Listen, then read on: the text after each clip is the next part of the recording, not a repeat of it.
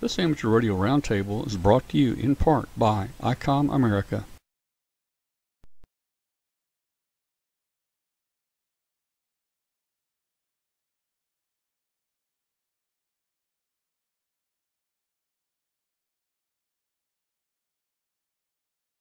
Okay, well, you know, for somebody that's run this thing for several weeks, you'd think I know what buttons to push, but no, I wasn't pushing the right button. No, I moved all the so buttons around before we started just so that would happen. You know what? Well, we'll just let it go. We're not going to start the show over. Hey, everybody, good evening. You're watching Amateur Radio Roundtable. Today is May 1st. This is May. It's almost time to go to Hamvention. Man. Unreal. Hey, tonight we got Rich Mollison with us, W2VU. We've got who is the editor of CQ magazine. What's your title, Rich? Editor. Yeah, but you got another title too. It's longer than that. Head honcho in charge. You got another title. Editorial director. Yeah, editorial director. That means I'm in charge of I supervise myself. Okay, very good. And also we've got tonight with us Don Wilbanks. Everybody knows Don from Ham Nation, and he is also with Amateur Radio Newsline. He's going to be talking about Newsline tonight. Rich is also, I think, a judge, and they don't look at me. Rich is the one who knows what he is. They play a part in that. We've got Glenn Popeil with us tonight. We're going to talk about going to Dayton and some of the things that he does as far as his books, the Arduino books, and all the mesh books, and just all kinds of things. So. First, let me say to all our listeners out there on WBCQ, the world-famous international shortwave station, WBCQ up in Monticello, Maine on 5130. Send us an email tonight and let us know how you're receiving the show. Also, if you'd like to, and if you have internet, go to w5kub.com and you can watch the show and you can join us in the chat room. I'd like to invite everybody, even the people in our chat room. You might be new. Up the top of the menu, there's a place that says Facebook. Click on that, join our Facebook group. We've got almost 7,000 members now that follow the webcast, and it's a great place to find out where we're going and what we're going to do next and everything. So let's jump over right up to New Jersey. I think he's in New Jersey, and let's go up to Rich and see what's going on up there. Hey, Rich, how you doing? I'm doing fine, thank you. And sitting out on my front porch this evening. It's such a beautiful night. I didn't want to stay in the basement, so excuse the poor lighting. But the lighting in my basement isn't much better anyway. So kind of strange to be doing this without my buddy Dougal with me. Unfortunately, he left us a couple of weeks ago after a short illness. So I'll have to see if I can do this without a cat in my lap. Or well, I was going to ask you about that. I knew you guys were very close to Dougal there, and Dougal, I think, had a heart attack. You said last week. So yeah, that's terrible. Sorry to hear that. Yeah. But life goes on there, and just think of all the good memories you have of Dougal. Absolutely, and he is a very special part of the family. So, they always are. Well, hey, tell us about CQ and what's coming up this month. All right, being May 1st, we've, I don't know if you can see it or not, but that's the cover there you go. Of our digital edition. There you go. It's online and ready to be read. Our main emphasis this month is on the CW results of the CQ Worldwide DX contest last November, and some contest-related stories as well. On the contest itself, for those of you who say CW is dying, we've got news for you. It's not. We had, once again, a record number of entries in the contest. Over 8,400 stations sent in logs. And that's not everybody who participated. That's everybody just who sent in the logs. We've also got some contesting-related stories. We've got a great story out of Curacao, on a half-century of contesting from Curacao at PJ2T and some earlier stations. One of the coolest parts of this story is that the only surviving member of the 1967 initial contest team from Curacao was able to join the crew down there at PJ2T this time. They won the contest back in 1967, and they won again with this one remaining member of the team back with them in Curacao. So that was very, very cool. We've also got a story about a little closer to home here in New York, in New Jersey at least, converting a weekend DXing station to a world-class remote contesting station. Ham was a station weekend house up in the Catskill Mountains who was just doing some casual DXing there when he went up on the weekends and decided to turn it into not only a contesting station, but one that could be remotely accessed and remotely controlled, and that's a great story as well. And we look ahead to a couple of contests coming up. We have the rules for the CQ Worldwide VHF contest, which is in July, as well as the U.S. Amateur Radio Direction Finding Championships, which are going to be also, I think, in July, in Truckee, California this year. And, of course, we've got stuff for the non-contesters as well. We have a report on citizen science in action. This was the Ham-Sci workshop that was held here in New Jersey in February. I went to that, and it was really an amazing collection of hams and scientists and ham scientists all comparing notes on data that was collected during the total solar eclipse last summer, and how it can be, how the data that a lot of the hams collected can be very useful to the scientists, and likewise how the information that the scientists gather and put together can be very helpful to hams in looking at propagation. And there are some surprises as well that were discovered. We've also got in Math's notes a very interesting piece on LED replacement for fluorescent lamps. If you're thinking about, a lot of us have fluorescent lamps in our shacks, and if you're thinking about replacing those with LED tubes, it's not plug and play. There's some rewiring that often needs to be done, and our own Math WA2NDM goes through what you need to do that. Joe Eisenberg, K0NEB, talks about a couple of new filter kits in his kit building column, and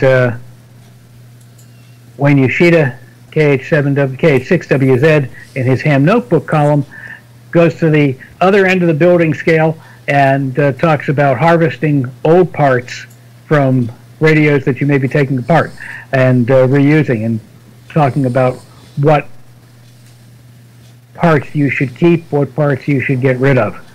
For example, old electrolytic capacitors are not worth keeping. Good practical stuff all around.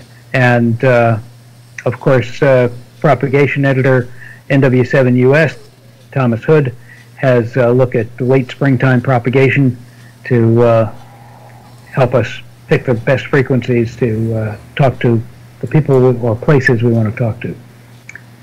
And that's a look at our highlights. We've got more, of course, but I don't want to go through every article and ruin the surprise. Well, that's some good information, I think, that you're talking about salvaging parts. You know, for 50 or 60 years now, I've been, well, I don't throw a radio away or anything, a transistor radio, anything that's got parts in it, boy. I do a lot of building, and you can reuse those parts. So, man, just... Yeah, when I first started out, people were giving me some junk rigs and junk boxes, and I mean, it was all salvage parts for everything I did way back when. Yeah, yeah. So, hey, don't throw anything out. Of course, Kathy's sitting over here. She thinks I should throw a lot of stuff out. It should all go out. Yeah. Well, the only problem is if you get him to throw it out, he gets new. I want him to get new. Oh, you want him to get... Do you have a sister that's single or something? Yeah. You know, hey, let me tell you something. Kathy told me the other day, just go out and buy me a 7610. Just buy it. Well, I've got a brand new 7300 and a 991A and a TS2000 and a 570, but she's wanting me to go out and buy. Isn't that nice? She's wanting me to go out and buy go out and a buy 7610. stuff. Yeah, Most are like, see, I was just going to say, if you let him keep the old stuff, he has no room for the new stuff. Yeah. But if you want him to go buy new stuff, then, you know, more power to you. So let's get back to Rich here. Now, Rich, we'll be seeing you in a couple weeks. You're going to be up at Hamvention. And Rich has always been great. We're going to give away some CQ magazine subscriptions to people. Hambot's going to give them away, so be sure and tune in. Maybe you get a subscription to CQ. Well, I've already got a subscription, but a renewal sure would be nice because it's that time. Well, you just log in and maybe you'll win something. How can I log in when I'm roaming, prowling, looking for new stuff? I don't know. So, hey, Rich, so we'll see you up there. We hope you get by our booth there and spend some time with us and talk about CQ. And also, will you be making it to Huntsville? I expect that we will, because to lead into Don a little bit here, that's the location of the annual Young Ham of the Year award presentation, and we're proud to have been connected with that for at least 20 years now. Well, that's great. We always do our best to be there. That's a great thing, the Young Ham of the Year. We've been televising it each year up there for people to watch it, and we have a great time there with it. So I know I think you're one of the judges. Is that right, or is that a secret? No, it's no secret. As a corporate co-sponsor, we're involved with being part of the judging committee, and it's always a wonderful opportunity. I continually tell people who say that there are no young people and no good young people coming into the hobby anymore that I just wish they could see the nominations that we get for Young Ham of the Year. These are some absolutely incredible young folks. It's really too bad that we can only give out one award each year, because usually we've got multiple people who are well deserving of recognition. Well, there's some great kids out there that are receiving that. I've known several of them personally. In fact, I nominated one of them a few years ago from Texas, and he won. I know Marty won here, I think last year or the year before. So, hey, that's great. We're going to see you down there. And while we're talking about Young Ham of the Year, let's bring in Don Wilbanks. And, of course, everybody knows Don. Don is with Amateur Radio Newsline, and he's also a regular on Ham Nation. How you doing, Don? I am awesome. It's so good to see you guys. And, Rich, it's good to see you. Yeah, we're looking forward to seeing you in Huntsville and sharing the stage with you, and an amazing young person. And yeah, like you said, anybody who complains that, you know, that the world is going south in a handbag, all you have to do is look at some of the really great youth that are out there, not only in ham radio but in other things. My son Tyler is graduating N7 TMW, by the way. He's graduating high school this year, so I'm not going to be making it to Dayton because his graduation is later on that week. But he competed in the World Championships in Houston, Texas a couple of weeks ago with his school robotics team, and he also is in the Navy Junior ROTC program in high school, and he's just doing amazing things, and that's just the tip of the iceberg. There are so many great kids in all walks of life and in all hobbies and all activities that are just the most amazing kids. And when you think about it, there are so many more good apples in the basket than there are bad apples. Of course, all the bad apples are the ones that, you know, that kind of raise the smell and get all the bad press and everything. But there's so many good kids out there that, and I say this every year on stage at Huntsville, that all you have to do is look around and look at the great kids that are out there, and our world is going to be just fine. I'm thoroughly convinced of it. But yeah, Newsline's coming up. We're in the last weeks of the nominating period for the Young Ham of the Year Award. Go on arnewsline.org and click that YHOTY tab, and you'll find a nominating form. We've got one nomination in already. We've got another one or two I know of that are on the way. And it seems like, Rich, you know this, all of the nominations always come in the last second. You know, we get the nominating period is 3 months, but it seems like the last week to 2 to 3 weeks, they all start pouring in. So we're starting to see that now. But it's been going on since 1986, and we've been in Huntsville since 1983. So you do the math, this will be the 25th anniversary of the Amateur Radio Newsline Young Ham of the Year Award, now the Bill Pasternak WA6ITF Memorial Young Ham of the Year Award. It'll be our 25th year in Huntsville, Alabama, and we could not have a better partner. And to have corporate sponsors like CQ Publishing and Yaesu and Heil Sound and our Radio Waves antennas to help us honor these young kids is just amazing. So, Rich, come in and talk to us a little bit about what goes on in the in your end of the judging, because that's an area that I have absolutely. I don't know who I have no idea who the winner is until you guys announce it, until I see the press release actually. So, go in and tell us a little bit about some of the things that you guys experience in the judging community, because I know it comes right down to you could almost flip a coin as to which sometimes it's that close as to which kid is more deserving than the winner, right? Yeah, sometimes it can be a very tough choice. Sometimes there's someone who just rises to the top instantly, and you say this person is head and shoulders above everybody else, and the choice is clear. But that's not the common situation. Much more common is that you have several really highly qualified candidates who've been nominated, and it can be a very tough choice. The nomination forms are distributed to us by the chairman of the judging committee right after the deadline, and we each go through each of them, and I know I read them all very closely and look for something that stands out, something that sets a person apart from everyone else. You know, we're not looking for, okay, well, my kid got a license at 5 years old. That's great, but what is he or she doing with the license? And that's really what we're looking for, is young people who are doing amazing things with and for ham radio, and they're out there, absolutely. And we are privileged to get to know some of these people, either just through the paperwork that's submitted, or once we've made a selection through actually meeting them. I'm probably the only member of the judging committee who actually gets to meet the winner each year, because I have this kind of dual role as a member of the judging committee and as a representative of CQ as a corporate sponsor. So I have the double honor of being able to meet the winner of the award each year, and it's something that the other members of the judging committee generally don't have an opportunity to do unless they're somebody who's local to them and they happen to know.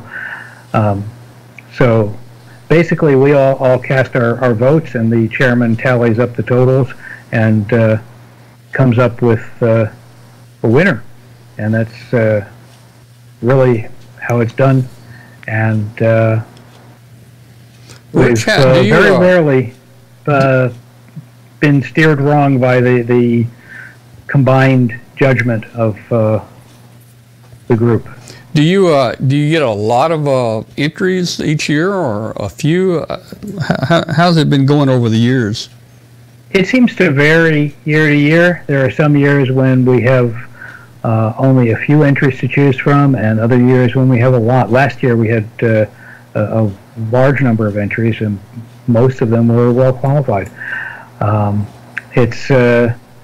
think part of that is on us as the ham media in how well we promote the award and promote the nominating period, and getting the word out to people to make sure they get their nominations in.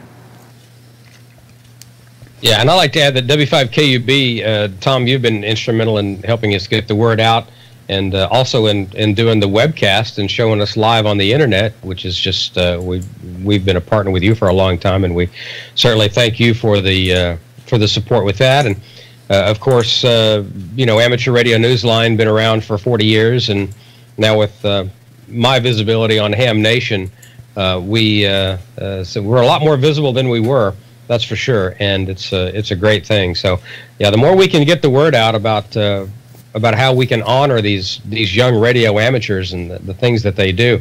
I'm just looking over the list of winners since 1986. You mentioned Marty Sulloway, KC1CWF last year, just doing some amazing things. Skylar Fennell of Littleton, Colorado, KD0WHB. Anna Veal, Padraig Lysandru, just amazing. Andrew Koenig of Houston. Tom, I think that's the young him that you nominated back in 2009.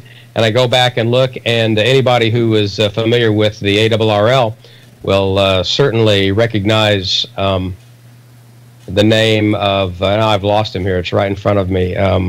Brian Miloshovsky. Brian Miloshovsky, that's exactly right, yeah, who is a Young Ham of the Year. And you mentioned our... he's now one of our judges, too, by the way. That's right, he is. So, yeah, we've got a judge who was a former Young Ham of the Year, and our judging chairman, his son, won Young Ham of the Year. And, in fact, the previous judging chairman, his daughter was a Young Ham of the Year winner. So we have some people who have firsthand knowledge of what it takes to both win this award themselves and to have kids who have won this award in the judging process. So we should point out that in both of those cases, the parents were not members of the judging committee when their children won the award. Right. They got involved with the program afterwards. Right. Bill Pasternak actually pegged both of those guys to take over for someone who was leaving previously. So yeah, so we have people that are in the committee who know, who have firsthand intimate knowledge of what it takes to win this award, and the judging process is just in very, very good hands. So it's a huge honor to have been involved with this for the last 25 years, or just about. I got involved with Newsline in '95, and I've made it to the Huntsville Hamfest every year. The only year we didn't do it was 2014.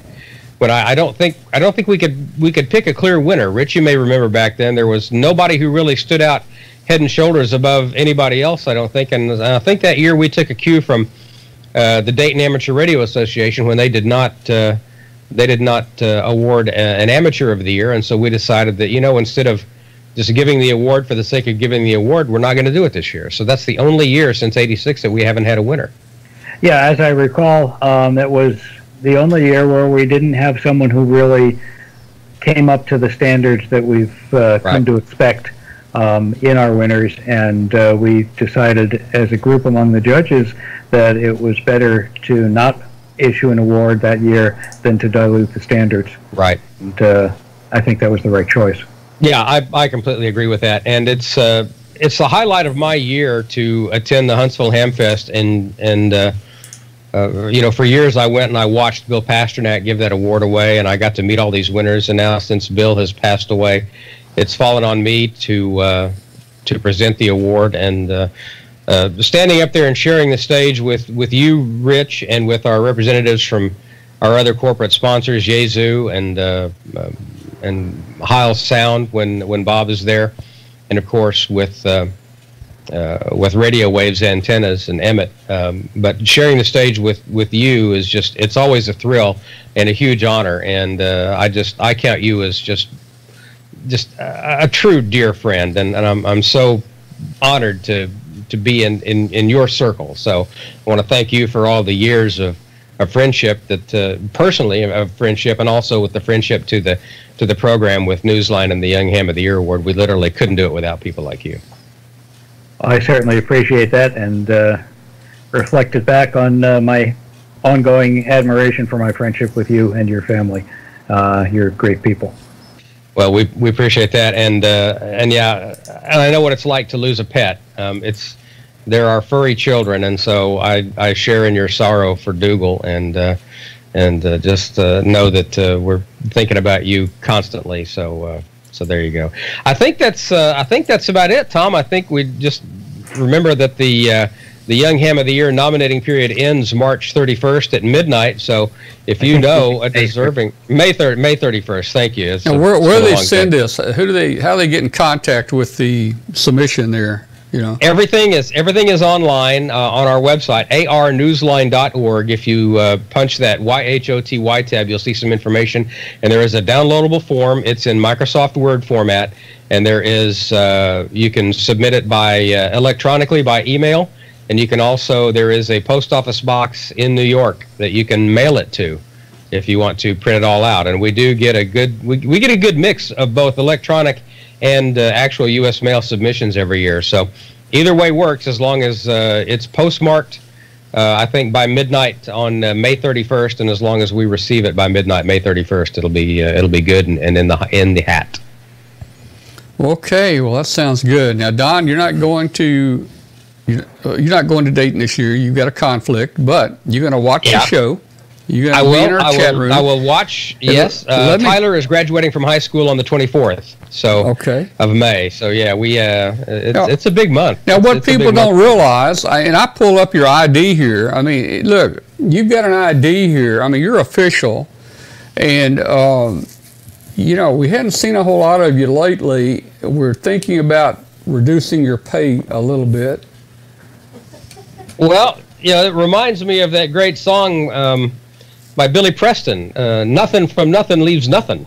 Hey, that's true. That's true. That's true. We are going to reduce your pay by about 15%. I will just say that tonight. Hey, at least he's getting paid. Yeah. As long as I retain the gold key to the executive washroom, I'll be more than happy. Bad news, he's changed the lock. We changed the lock on it. I'm sorry, man. But anyway, hey, tune in, follow us. You might win some big prizes. Good. Also, hey, we rigged up a remote base system. We're going to be operating HF from the car for our 10-hour drive from the truck. Oh. So, I've tried to install a mobile rig, and I've got ignition noise, and you got a little antenna, and you got all this trouble. So, hey, why not talk back to the radio at the house with an antenna of 60 feet in the air, Well, as long as it covers up you talking, it'll be just fine. Well, it will. It will. And let me just say, Don, you've got a face for radio. Oh, I know. Yeah, that's exactly. All right. And slightly off tune. All right, man. Well, look, hey, thanks a lot, Don, for being on here tonight. Thank you. We're gonna get with Glenn Popiel here in a minute, and we're gonna talk about going to Dayton and some of the things. He's going to be with the ARL this year and signing some books, and he's written some books. So getting into all kinds of trouble. Awesome. Well, once again, if to find that nominating form, go to the Newsline website, which is AR for Amateur Radio, arnewsline.org. Click on that YHOTY tab for Young Ham of the Year, and that is where you will find all the information and that downloadable nominating form.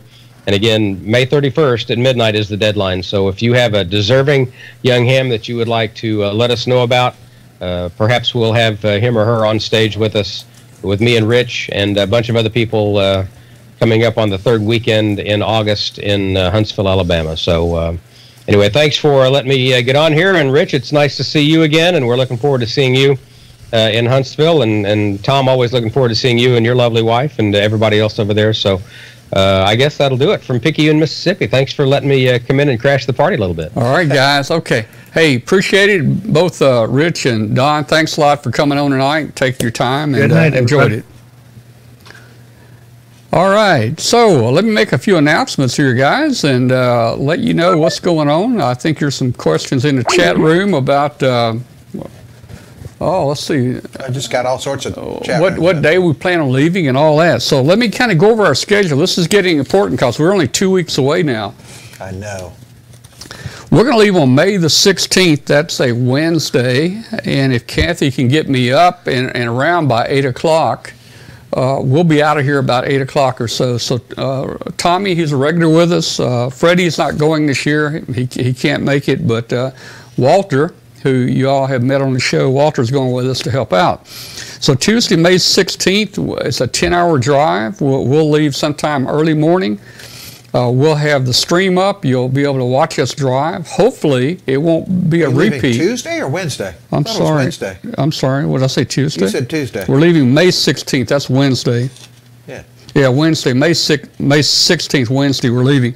And It could be boring. It could be fun. I mean, you can see us get You lost. always seem to have fun on those trips. You can see us get lost. You know, a lot's going on in a truck with that many people. Well, see, I'm calling ahead, so you'll get pulled over at least 3 or 4 times. Well, for people that maybe didn't follow us maybe 7 or 8, 9 years ago, and there's a video on our channel.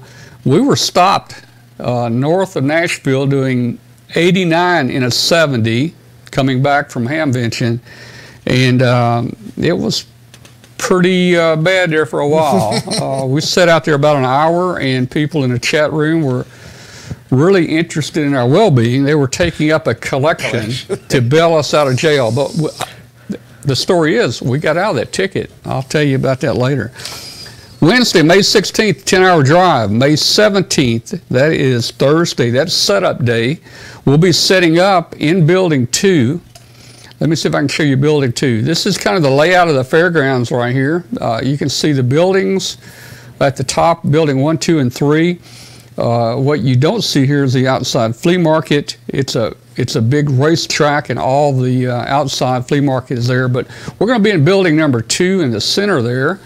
And if you look, I've circled it. So it's a very good location. That's the entry door to Building 2. And guess what? If the weather is bad, these buildings are connected with a walkway, so people can move from building to building without getting wet. And they're going to be going right by us here. So that's Thursday is setup day.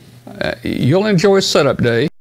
No telling who you'll see. People like Bob Howe, Gordon West, different people will come by and get on the camera.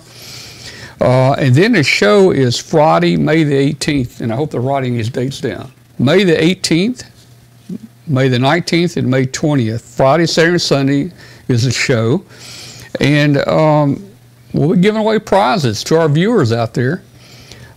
Friday afternoon, I don't know the exact time yet, but our friend astronaut Doug Wheelock has said that he will join us again this year. So he will be with us on Saturday, and if he can get in early enough, Doug will be with us.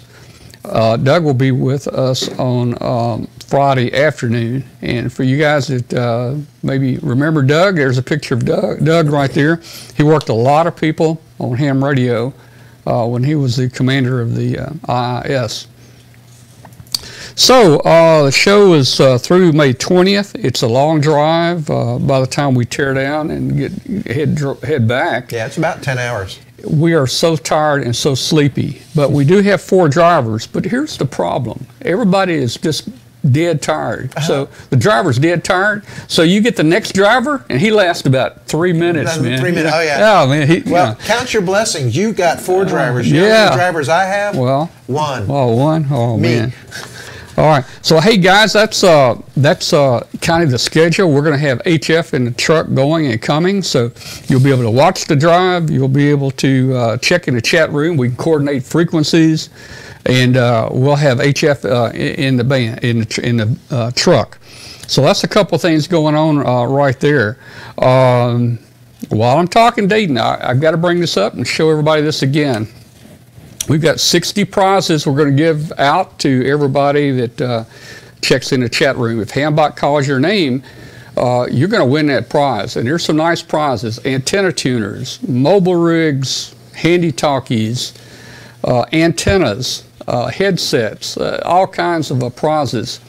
They're free. You don't have to do anything except answer when your name's called, and they'll be shipped to you. The expense of this trip is really, really high to put on a webcast for 4 days, 5 days. And we don't buy anything or sell anything there. We're going to work hard to bring you ham radio, and our motto is bringing ham radio to you. So what we're doing, we're setting aside this CAA 500. So it's going to be a brand new CAA 500. It goes from 1.8 to 500 megahertz.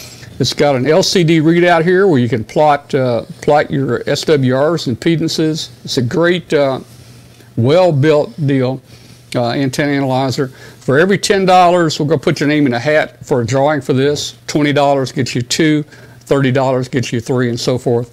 We will pick the winner for this at noon on Sunday at Hamvention. And you do not have to be present to win, so don't worry about that. If we pick your name, you're going to win it. But it will not be this exact unit. It won't be that one. Because I haven't been paid for tonight. I don't know what that means. That, I don't know what that means I just got paid. No, you didn't get paid. You didn't get paid. No. You see, you admit I will not. Nobody. The most useful pieces of test equipment that a ham can have, really. Absolutely. Okay, take a quick break here real quick, and we'll be right back with you guys in just a moment. Communicate with the best. Communicating has never been so much fun than with ICOM. From D-Star to SDR, ICOM uses the most advanced technology in their radios. The SDR you've asked for is here. ICOM's new 7610 is a high-performance RMDR with the ability to pick out the faintest of signals, even in the presence of stronger adjacent signals. The new ICOM IC7610 is a direct sampling, software-defined radio that will change the world's definition of an SDR transceiver. It has an independent dual receiver with 110 dB RMDR. Communicate with a new D-Star communications device. Easy to operate, the ID31A Plus is available in silver, red, or gold. With it, you have worldwide digital communications. You can share pictures and text messages. It's waterproof, compact, lightweight, and tough. Visit www.icomamerica.com/amateur for more information on ICOM radios.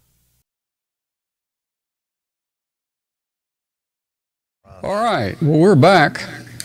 I forgot to tell you where you can donate. At the top of our page, there's a little button that says donate. Just click on that. You can use PayPal, use a credit card. Really simple, whatever you want to do. And really appreciate any support that you can give us there. So, very quick, in case we got some new people in the chat room, click on our Facebook link at the top of the page. And, whoa, there's money coming in already. There's money falling from the skies. Click on our Facebook, join our Facebook group at the top. Look at that. A donation just came in, guys. Isn't that something? I mean, how it just falls from the sky in here, man. it came out the speaker, or the, I don't know. Thank you. Well, okay. So click on our Facebook, join our Facebook group. We've got about 6,500, 6,700 members now, and it's a great place just to put ham radio pictures. Put your shack pictures in there. We show, Katie does a lot of shack pictures, and we talk about your shack, so post your shack pictures there. Hey, next week, Riley Hollingsworth, retired special counsel to the FCC for the Amateur Radio Enforcement Bureau. Riley will be back with us next week. Riley is going to preach a little bit, and also Riley has a lot of the questions that you have sent in, so he'll be answering your questions next week. And then, hey, the next Tuesday, we're packing the truck up. We're going to tear down the studio, and we're going to put it in the truck Tuesday night. So we may not have a show Tuesday night right before Hamvention. Let's get here with our good friend Glenn Popiel, and let's see what he wants to talk about tonight. We're going to talk about Dayton and your book. Well, I want to first talk about the money that falls from the skies here. Wow, and, look at this. This is just cool. Look at this. I need to come over here more often. That doesn't look real. No, it doesn't look real. It was just printed about an hour ago. Yeah. But, yeah, what I want to talk about is pretty much what you want to talk about. I am wired for sound for Dayton. All right. You know, it seems like it was just yesterday we were coming home from it now. I mean, we went the long winter and it felt like forever. But kind of wanted to talk a couple of the things of what I've been doing and keeping myself busy in between. Now, y'all know after I finished the last book that came out right at Dayton last year, I pretty much took the time off to rebuild, redo, repaint, redo everything in the house. And that's been almost a year-long affair. But got that finished up not long ago and starting to gear up for Dayton and do some events here. I did the Mississippi QSO party, 1st of April. And we decided to activate Issaquena County, Mississippi. Now, y'all look on your maps and see where Issaquena County, Mississippi is. Did you say y'all look? I said y'all. Okay. And I am telling you right now, if there is a place that is close to nowhere as possible, Issaquena County is it. There are 0 licensed hams in the county, so that's why we chose to light it up and working down there with a team put together by Frank K4FMH. And this is the 1st of April. By the time we got down there that Saturday morning, it was 42 degrees, 20-degree wind chills. We're out in a pavilion in the middle of nowhere, Mississippi. The bugs are humming the theme to Deliverance down there. I mean, it is just...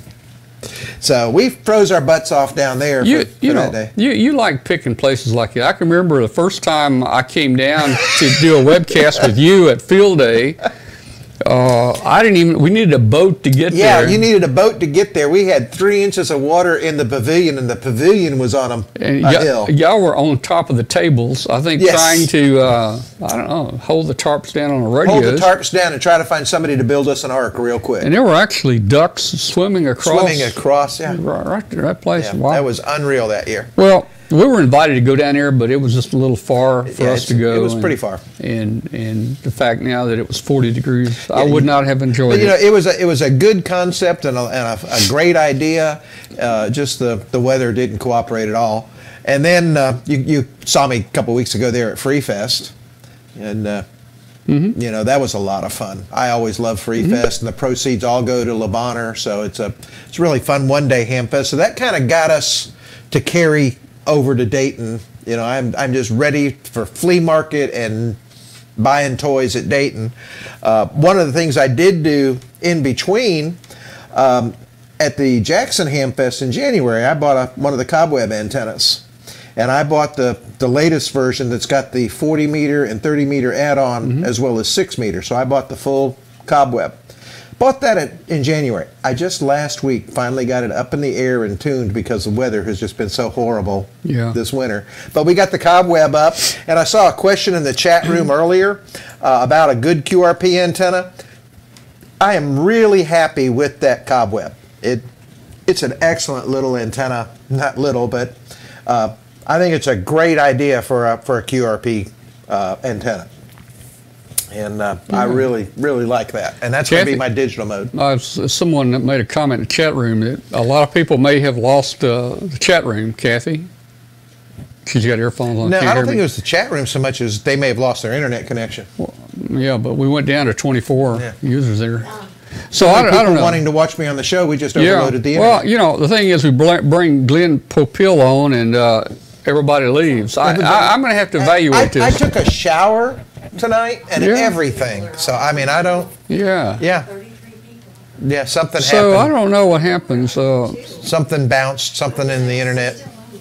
Yeah. But... I think everybody is, but it... it says they're not there? Well, that's okay.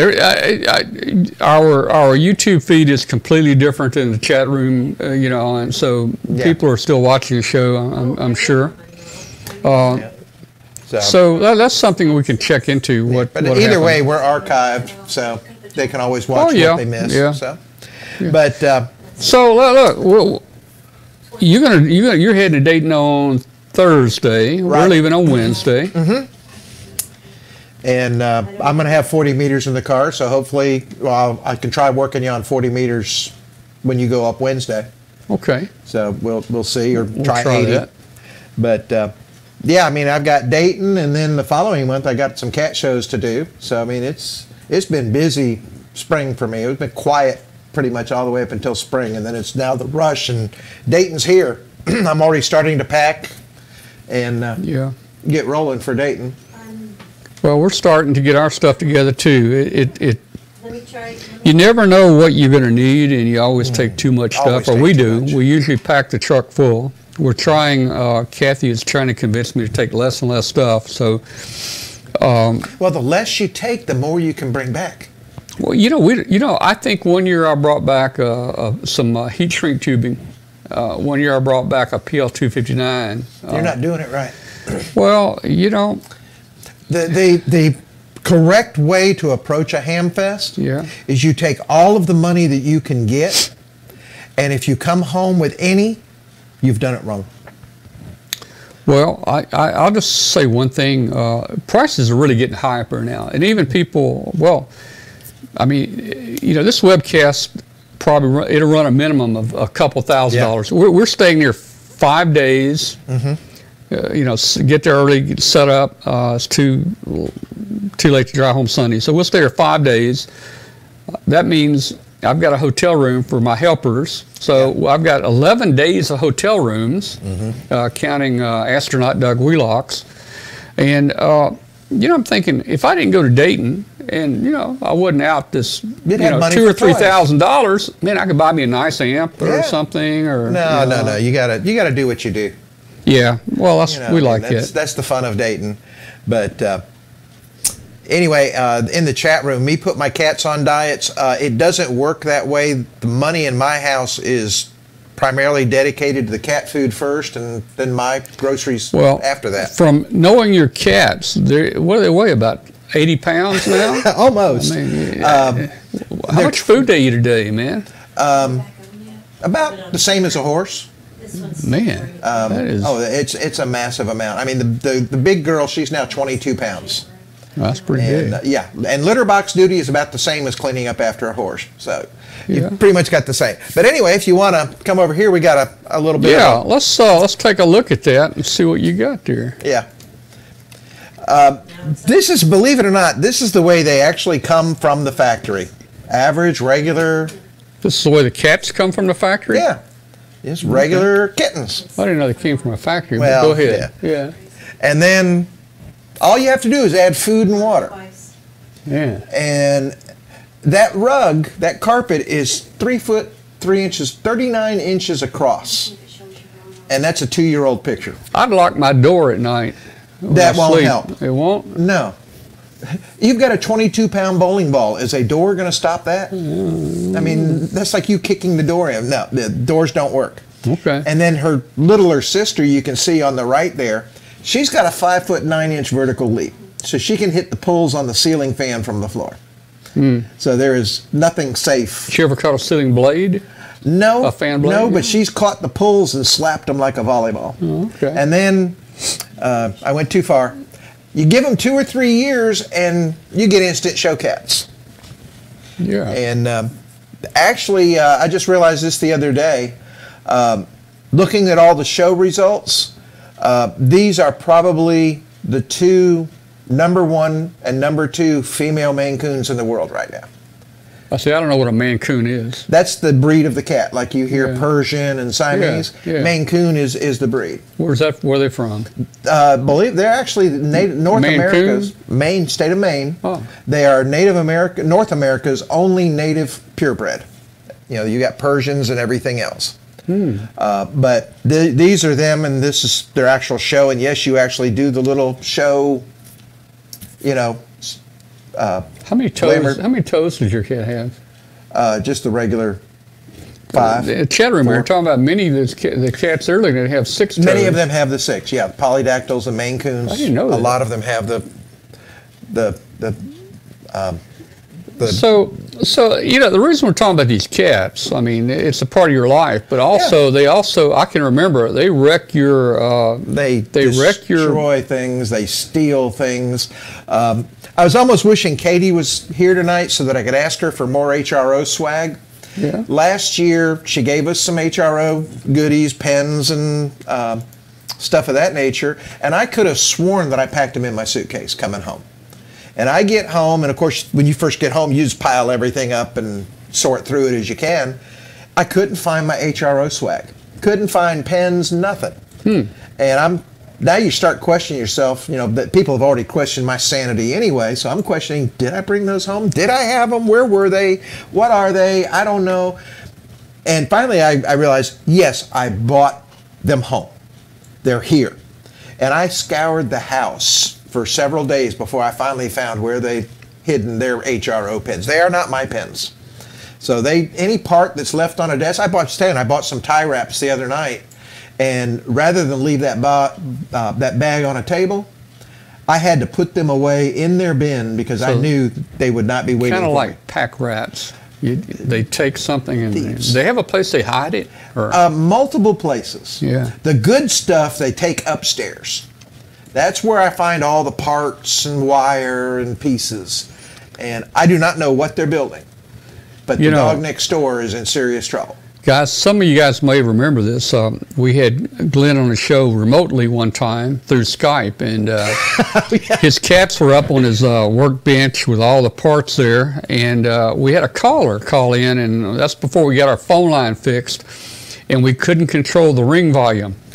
And it was so loud that your caps went ballistic, I think, and all the parts went everywhere. The big one flew off my desk and landed on my shoulder and used that as a launching pad. And you're talking 22 pounds of bowling ball just jumps off a desk and hits you on the shoulder and goes.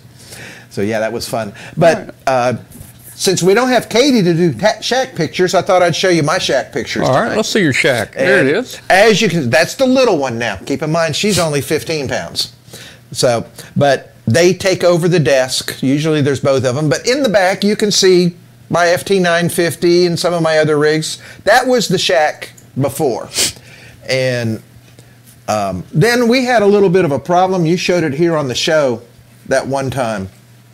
That you've got a video of my shack, my lab. Well, yeah. No, don't do that one. That's actually the lab. Oh, okay. But we rebuilt. This is part of the house rebuild over the summer. This is the rebuild of the shack. It still qualifies as a shack picture, though, because it's got the 950 and the antenna rotator in the picture. Yeah. And then we finally ended up with that. And I saw this idea on somebody else's shack pic that they had done the rails. And so I mounted the rails and the shelves and have the cable that's neat. Runs and everything. And now I've got all of my rigs are in one nice out of the way spot, but everything's tied into the computers. It's all wired and accessible. Yeah. So that looks cool. And there's place for the cats to lay in underneath. This is the lab. This is the new lab. Show them what happened to the lab. The other lab. We got a picture. We got some video of the old lab. We got a video of this. Video of Glenn's right lab. After I finished the last book, the cats decided they were going to work in the lab. There's the video. And that we ended up with that. Yeah. And then we came back to rebuild the lab. Rebuild it? Looks like you got a nice new floor. Yeah. Well, actually, that's the same floor. Is it? Yeah, and that's I finished that about. But you can see it now. Yeah, you can see the floor. Yeah, there's not junk on it, but we added the shelves and repainted and put the lab back together. So now you can see we're getting ready, and that kind of leads us into the next piece that I have, and that is coming up in QST sometime in the very near future. I did a review of the BIT X40. And that's been one of the things I've been taking up my time. And you notice, I know you did your BitX in a satellite TV box. And who was it that did theirs on a cake tin? Was that Dave Kastler? Dave did one. I've got a friend, Bill Chisholm, did one in a pop pan. Yeah. And so the big thing is, where do you find a BitX case? And I went to looking, and there's a place, amateurradiokits.in, on the web, and they sell these BitX cases, and they also have them for the micro BitX, and they come in all colors. And so basically you take your BitX board, mount it in place, and they send you the case and the external components for it. So that will be reviewed, the BitX 40 and the case.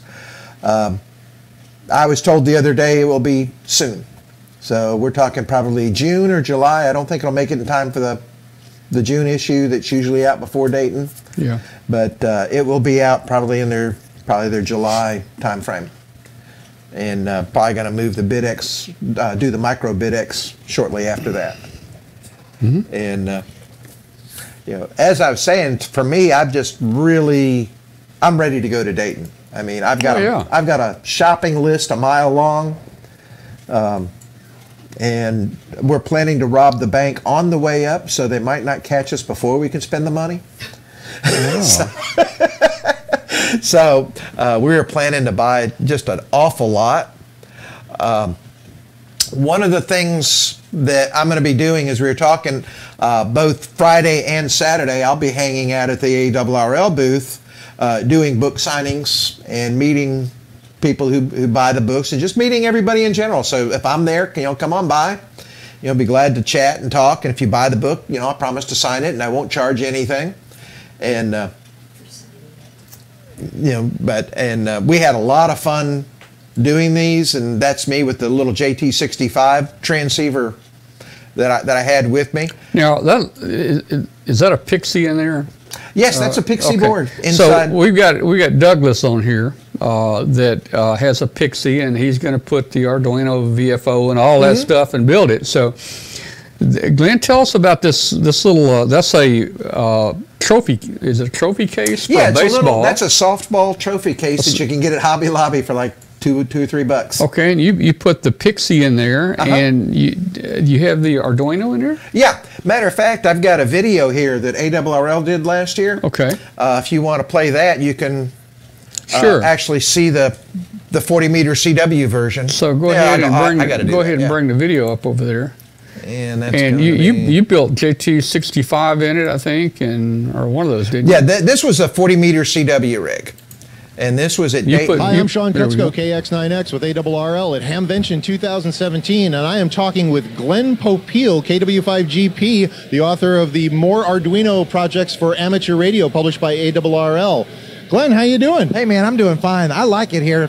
It's a lot of fun. Tell me about the new book. Well, it just came out about 2-3 weeks ago. It's got 15 all brand new projects.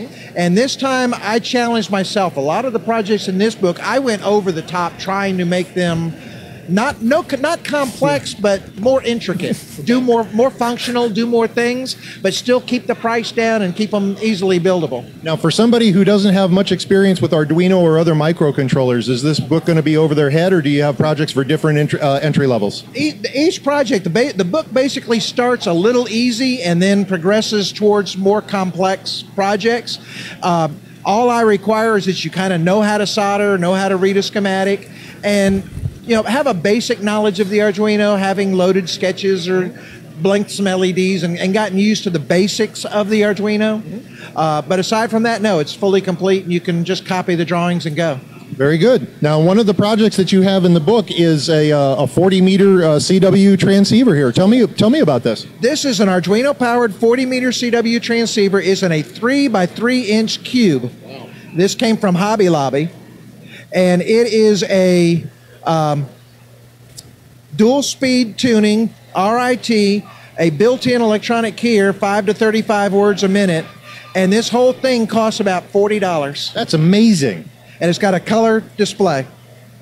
That's fantastic. And this project is in the book. This is a derivative. In my book, if you notice through my writing, I always don't finish a project. I leave room for you to enhance it. Take it to the next. That's my challenge to you. I give you a functional project. You take it to the next level, improve on it, and show me what you can do. Very good. And when I finished the CW transceiver, I said, I want to go to the next level. I want to finish this one. So this one is how I would have finished that project out with the kitchen sink. This is actually my homebrew contest entry in the QRP Archie homebrew contest tonight. Wow, that's fantastic. So okay, now along with this, you also have another project in the book, I believe, that talks about a WSJT transmitter. This unit's bigger brother is in a softball cube, and that actually is a JT65 transceiver. And what it is, JT60, we use these Chinese transceiver boards. There was an article in QST several months ago about them. They're like $11. And what we do, and this started out with the Ten-Tech Rebel, which was also an open source transceiver. And we got Joe Large involved, and it came from a forum question of, the Rebel do JT65? And we're like, it's a CW rig. It only does one frequency. Right. How do we get 65 tones? And we sat back for just a second. It's like, well, if you can do this, and this, and make this happen, oh my God, it could work. Wow. 2 weeks later, Joe Large was involved. He wrote a custom version of his JT65HF for the Rebel. And then when the Rebel project finished, I said, why can't I do the same thing with one of these Chinese boards? And that's the project that's in the book. And it's basically we send control codes to the Arduino. It shifts frequency to generate the 65 tones, but we do it on a CW-only board that's $11. $11 from China. For the board. Wow. So the entire JT65 transceiver is about 50, 60 bucks to build. That's fantastic. I'm going to have to try that myself because I like the idea of having a JT65 transceiver all in one like that. That'd be a neat thing to have. Amazing thing. You see this little, it's a direct conversion, NE602, straight, you'd think, oh, I can't receive anything. First day I hooked this up, I'm sitting there watching Spain, South Africa, and everything off of my little vertical in the backyard. That's fantastic. Now, you just also presented today as part of the Ham Radio and Makers Hackers Forum. How did that go? Oh, I loved it. I thought it was excellent. Kara from the Ohio, or the Dayton... the Xenia Makerspace, right. Yeah, oh man, she was outstanding. She had some great ideas. They've taken a library and added a makerspace to the local library with the town's support. And they've got a beautiful makerspace. So yeah, everything I thought was real good this morning. So no, that's a lot of fun. I think everybody in the room had a lot of fun. That's very good. Now, last question for you here before we go. I understand you're a bit of an aficionado of Maine Coon cats. Is that right? That's correct. I actually used to be a judge for the household pet division in the International Cat Show, and I showed Maine Coons. And in fact, in 1989, I had the world's best female Maine Coon. Wow. And you remember the Westminster Dog Show? Yep. We took a best in show at the cat equivalent of that back in '89. Are they helping you with any Arduino projects? Define help. They are parts thieves. They sit on, they're a lot of fun. They like to be involved. But yeah, I'm actually showing these two. They're 2.5-year-old kittens that are already 3 feet 4 inches long, and they still grow. But they're just big, gentle giants. But they steal things. If I need a part and it's not there, I got to go looking down the hall, or, they're helpful. Very helpful. Yeah, that's good. Help. That's good.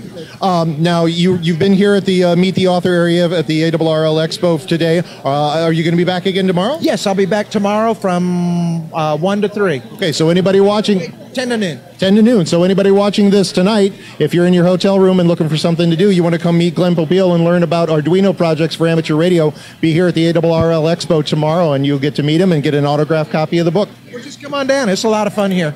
Glenn Popeil, thank you very much. Thank you. All right. Well, hey, you're going to be signing books. Your new book is out. Yeah. Well, it came out just before Dayton last year, and they sold out every copy that they brought. I think they brought 200 copies, and they sold every one of them out by Saturday afternoon. So hopefully they'll bring a lot more this year, but I'll be doing signings both Friday and Saturday over in the ARRL area. I can't talk tonight. I will be just across the way from you there, so I'll be coming over to your booth. I would imagine we're in the same building. I would imagine we're no more than 40 feet apart probably in here. So we'll get a chance to see you a lot there. Come by and get on the show, and we'll have a great time. Well, one of the big things that I have planned for Dayton this year is Steve Ford, the QST editor and publications director at ARRL, will be there this year. And we're going to be meeting to see where do I go from here. We've got 2 Arduino books out. We've got the microwave networking book out. So we're going to be kicking around ideas. When I finished the second Arduino book, I said, I am just out of stuff. And since then, I have come up with a whole new list of toys to build. So there may be an Arduino 3 book in the works. Raspberry Pi is something they've talked about. Maybe doing an update to the multimedia book. So. And then with the FT8, nobody's got a good FT8 book out. Yeah. And the digital modes books that ARRL has, they're getting a little long in the tooth.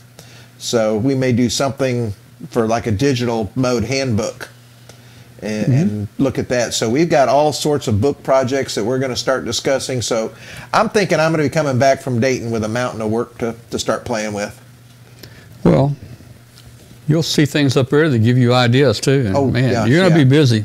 Oh yeah. I mean, Dayton is one of my favorite times of the year. Yes, last year the flea market was pretty much washed out, but it wasn't the year before. And if you've never been to Dayton, go at least once. I mean, it is just, it's heaven. I mean, but Glenn, I talk about ham radio in the old days and how we had a receiver and we built our transmitter and how that was the good old days, I'm thinking of Hamvention kind of like the good old days. A lot of people now are going to miss, we've been going 37 years now to Hera, and that was Hera was always a place for people to come together, and it was a neat experience. And I think the people that maybe never got to go to Hera really missed out in the olden days, maybe. Yeah, but you've got a new era at Xenia. Yeah. And I agree. Hera was, it was a legend. It was an icon. It was Hamvention.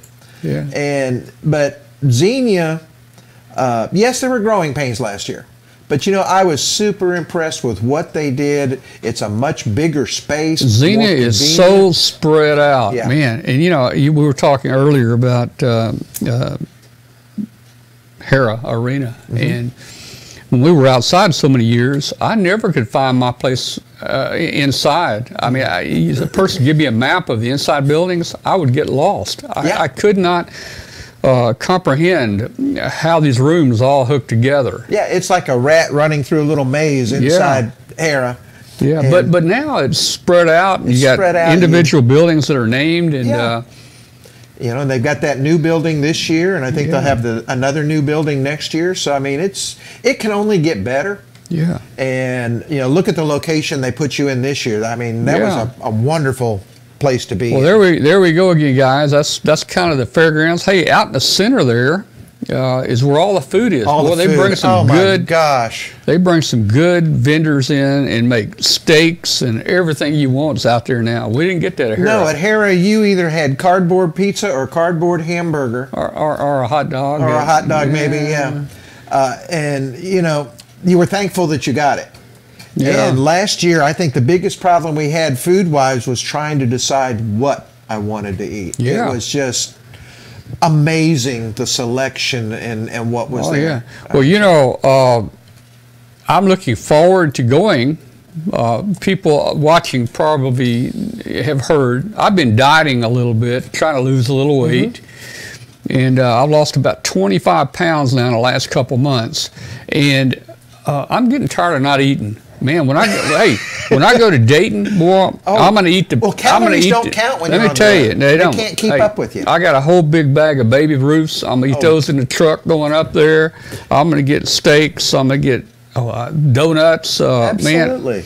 Man, I'm getting my weight down. We carry a whole box of snacks and stuff in the car with us as we go. I could put a little extra on there, you know.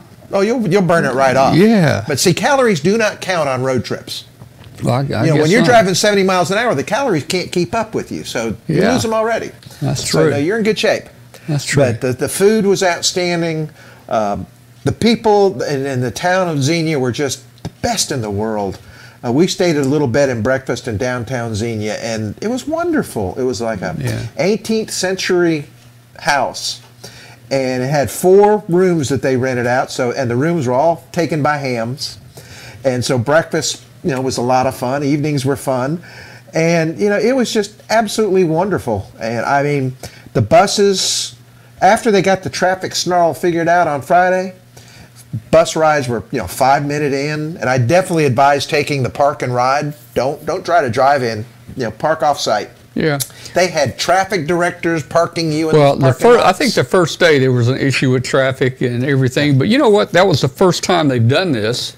And by the second day, I think by they Saturday, had it all nailed down. They had the roads set up one way, and people got in there very quickly. You know. The only problem with Xenia is you got a gang problem in the town. Really?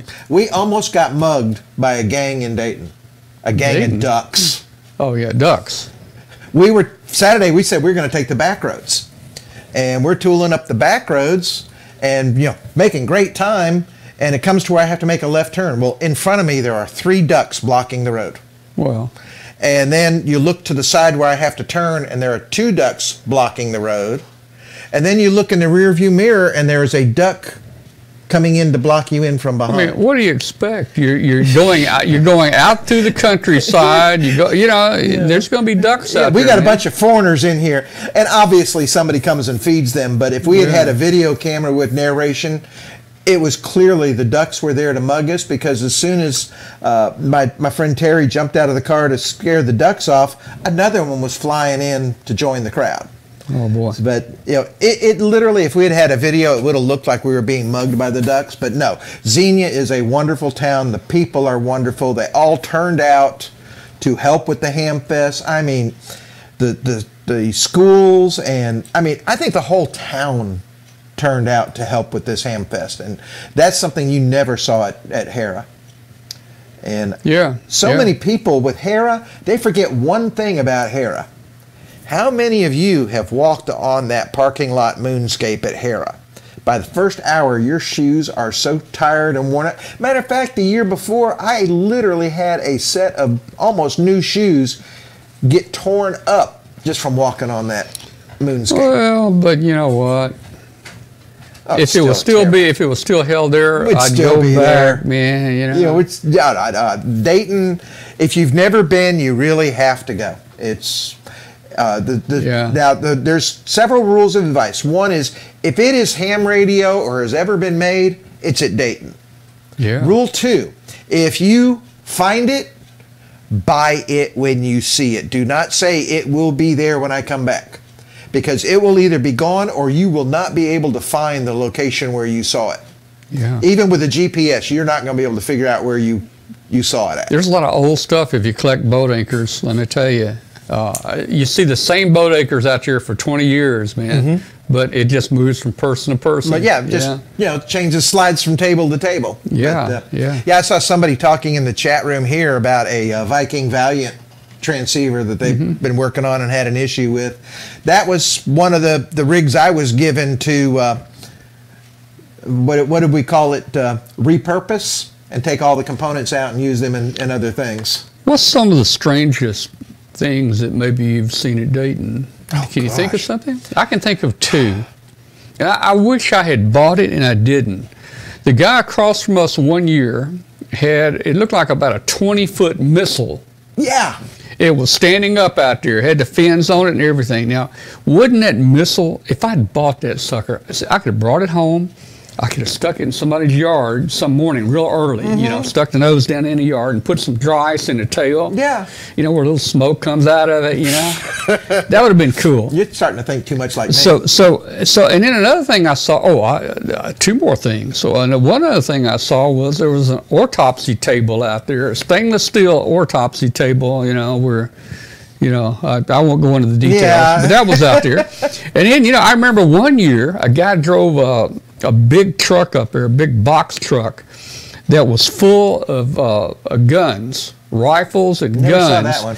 And I think they ran him out probably that day when they found out. But I mean, he had, it was full of rifles and stuff. He was selling guns. So never know what you're going to see up there. Yeah, I think one of my favorite things I saw, somebody had, those pneumatic air cannons you use to launch antenna wire?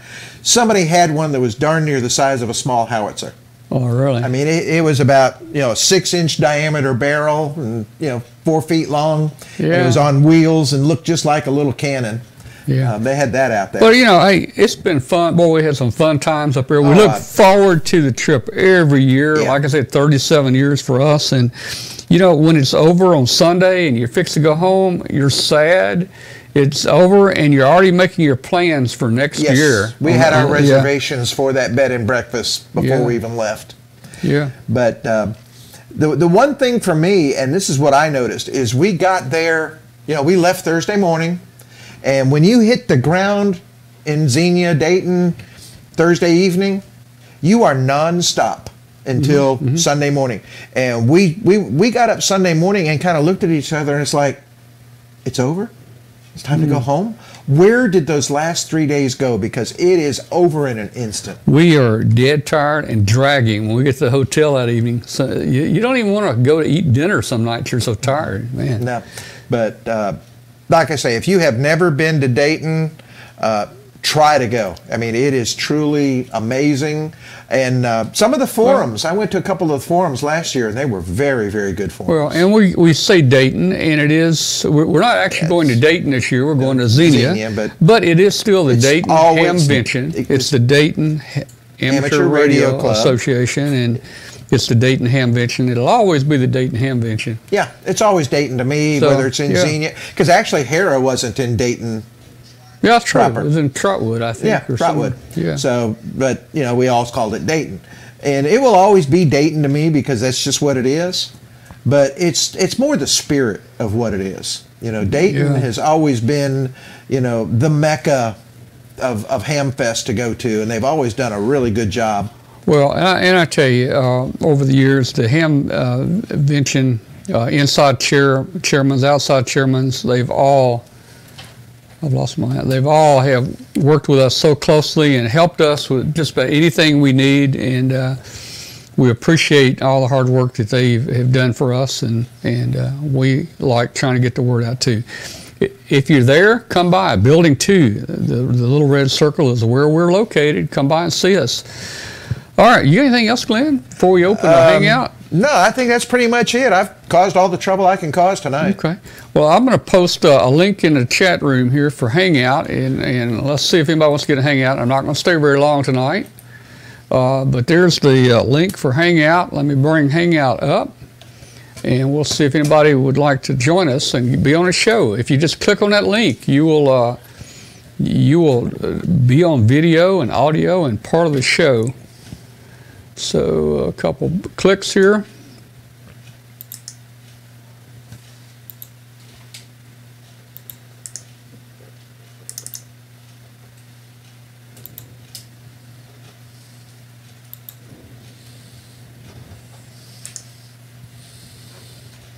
I'm guessing we've probably got at least one person, Jeff, in 3. Oh, hey, let me make an announcement here. W1SJ reminded me he is running a general class where you can get your general class license. He's got a training program that there. I think it's Saturday, if I'm not mistaken, or maybe Friday. But check his site out. Check his QRZ site out, W1SJ. And you will actually come out of there. They have testing and everything. You will come out of there with your general license. Let's see who we got. We got Douglas in here, and we've got Bill in here. Bill's up in Massachusetts. Hey, Bill, how you doing? And here's not too bad. How you doing? We got Jeffrey in there. Hey, Jeffrey, let me get you guys on the show. While here. you're talking about general classes, one of the things we did to get to a Hamfest. Actually come out of there. They have testing and everything. Hang on a second. We got some feedback. Yeah, a whole bunch of folks. Let's see where it's coming from. Okay, maybe it's off now. Okay. But one of the things, when you're in between Hamfest, you get that, I got to find one, got to go to a Hamfest. And Hamfest up here in Northwest Tennessee not long ago. And they 11 years old, I think, 12 years old, at Union City. Yeah, I know. Excuse me. They had this 7-year-old boy cognition test, and then he turned around and won not one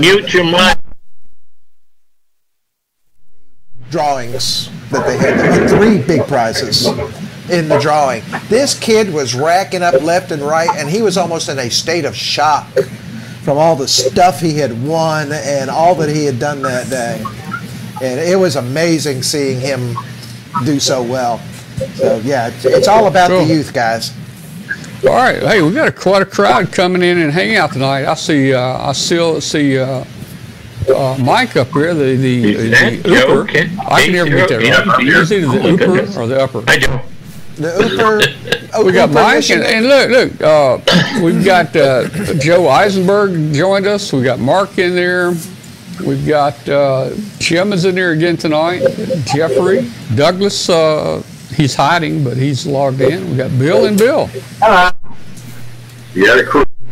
Got a crew there tonight. All right. How many of you guys going to work us on HF when we go up to Ohio?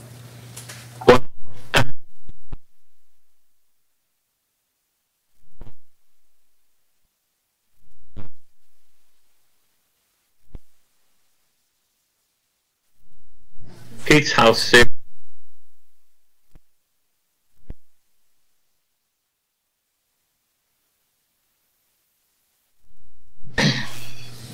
Okay, well, yeah, just let's try to make a contact. We'll be driving all day there. Hey, there's a comment in the chat room. We need to consider starting an after-show net on D-Star or DMR. That'd be awesome. I don't have any DMR equipment. I've got D-Star. But I've always wanted to start a net up. I'd like to get a net started up, and maybe once a week, or it doesn't even have to be the day of the show. But I need some help. I need people that are willing to help be some net control stations. For instance, me in Memphis might not hear people out toward the West Coast. So if I can get some volunteers, and people to help do a net, let's get a net together for Roundtable, and just have a good time on HF.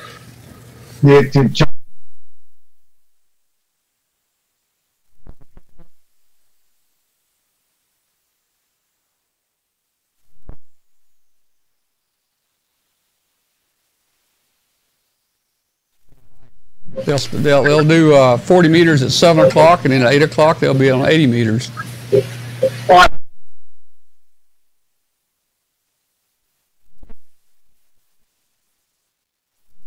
I wouldn't be able to participate all during the show, and after the show gets pretty late. But I'd love to have a net, guys. I would participate. I've been getting on in the afternoons and posting it on our Facebook group, and making some contacts. I haven't recently. Yeah.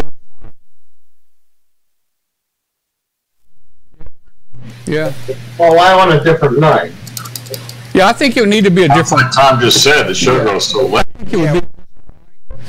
Because I couldn't attend even from 5 o'clock on. I'm busy setting the show up, so I wouldn't be able to participate that evening. But we could do it a different day.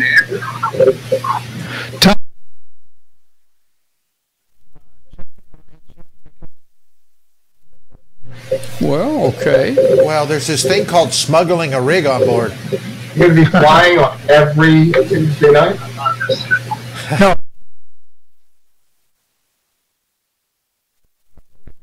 All right. Well, you can work us when we come home on Monday. On Monday the 21st. No. Yes. In fact, I can try you on Monday the 21st. If you're not leaving until Monday, I can try you on HF from. Yeah. We'll be leaving on Monday.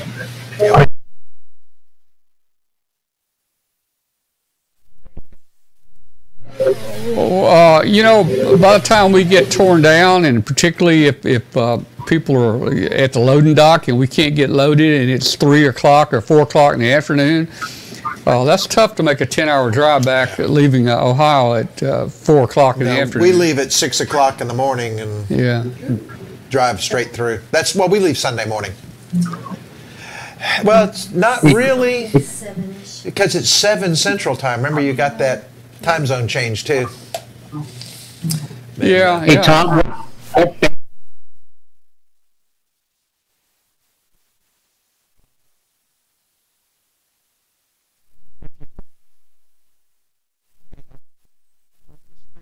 If you just check in the chat room during our drive, we can post the frequencies.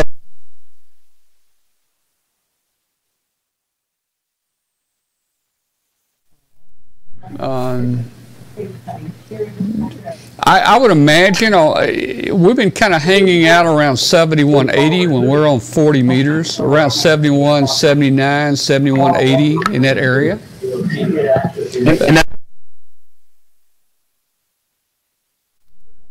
Okay, yeah, we usually start on 40 meters in the morning, checking the cars and tell them about.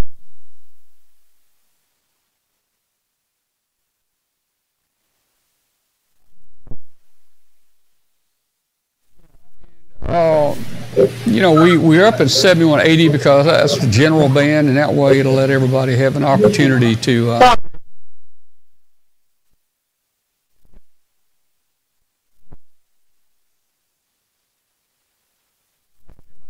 It's got no feed. Now there's me. It just came back. Anyone else agree? It's like the hang up.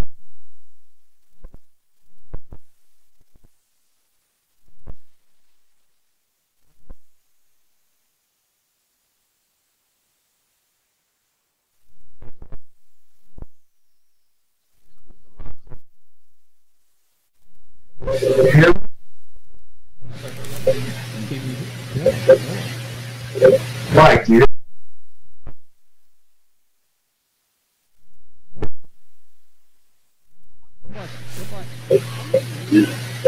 That is a tough thing to make a call, going down and Tom does so much stuff on the internet streaming and All right, test one time. texting and chat room. Is this mic better right here? You like to do it, but you also want to travel. You guys hear me?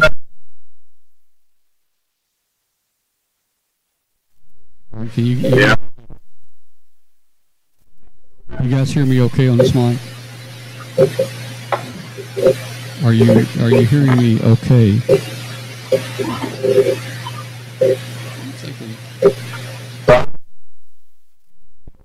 Now somebody just posted in the chat room, Hangout audio keeps muting. No, I don't think I'm ready.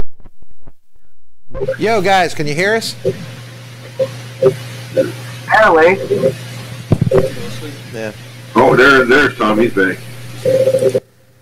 I think it's somebody's in the chat room with a Yeah, I think they got some. hot mic. Well, I'm not gonna stay real long. No, it's Get off for just a second. Okay. No, I'm here. getting any output. Other than that, Right. Well, I'm sure Tom's going to give up soon, and I don't blame him. So. Yeah. yeah. Great. So many people must have missed the meat of the show. I'm going to come back here. Well, I'm here.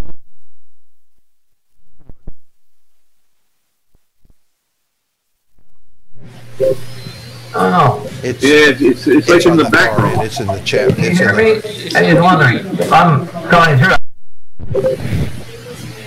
Box screen it Victor comes and goes. being heard. Oh, there it comes. Okay. Test 1 2. Test 1 2. Something in the chat room that's causing it to come up and down. All right.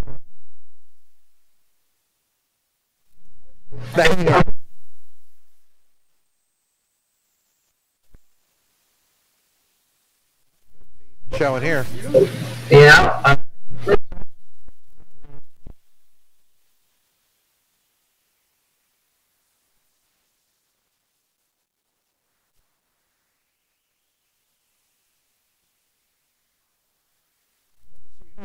I think it's Hangouts is muting because somebody's got a hot mic.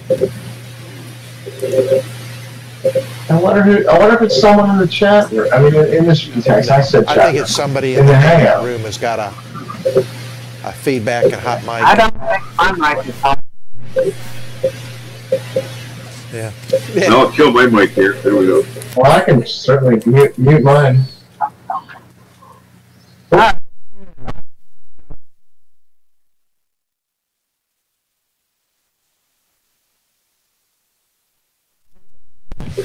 Okay. Yeah. You muted the guy. Got that feedback going. Mike. Yeah.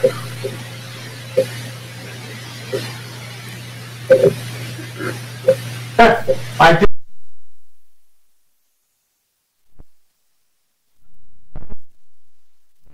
Us going out.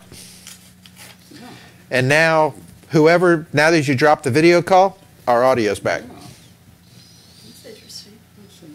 I think it's something going on in the Hangout. Yeah, somebody's. I didn't see 10 people in the Hangout. Jerry, you want something to drink?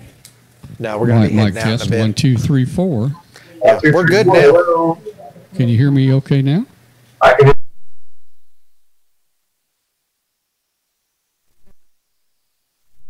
Well, I don't know what's going on. I was hearing that drip drip too coming back. It's like something was screwed up. I don't know. I think. Okay, I'm back. I think it might have been an internet problem or a Skype problem. Hanging out. Sounds like I.